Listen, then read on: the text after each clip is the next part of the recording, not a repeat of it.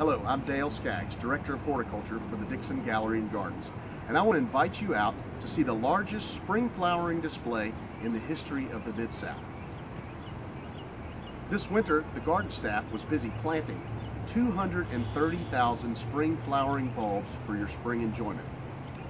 This winter was not very typical, and we were very concerned because in January we had 80-degree temperatures, followed by temperatures in the teens, and this continued throughout February and March. But as it turns out, the bulbs were unscathed by these low temperatures, and the cool nights actually intensify the colors of the tulips.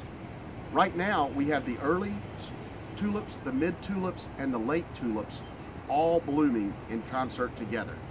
And it's pretty magical here at the Dixon because one unexpected consequence of this irregular weather is that we have the azaleas, we have the Litten rose, we have, which are the winter plant, and also the witch hazel blooming, along with all the azaleas. We usually don't plan our spring flowering bulb displays thinking about the colors of the azaleas. So they're all in bloom together, which is a unique experience, which means there's more blooms at the Dixon now than ever before.